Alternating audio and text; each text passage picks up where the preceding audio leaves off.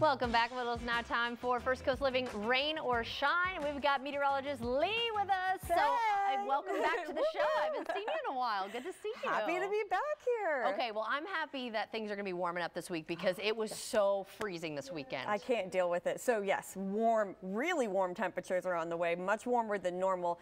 Unfortunately, though, it comes with some cloud cover, which you can see right now. So it's got cloudy, our blanket. but 62 degrees, that's already almost 20 degrees warmer than where we were yesterday. So big warm up. So right now, temperature is sitting in the 50s still across southeast Georgia, 60s for a lot of us in northeast Florida. Oh yeah, that's a big difference. 21 degrees right now, warmer at the airport. So you're noticing the warmer temperatures when you step out the door. Oh yeah. So over the next couple of hours, we're going to top out mainly in the middle 60s. Not bad. That's comfortable for winter. Yes, I mean, exactly. And then overnight, we're going to drop down through the 50s. Bring in some more clouds. So not as cold as last night. And then on Tuesday, right near 70.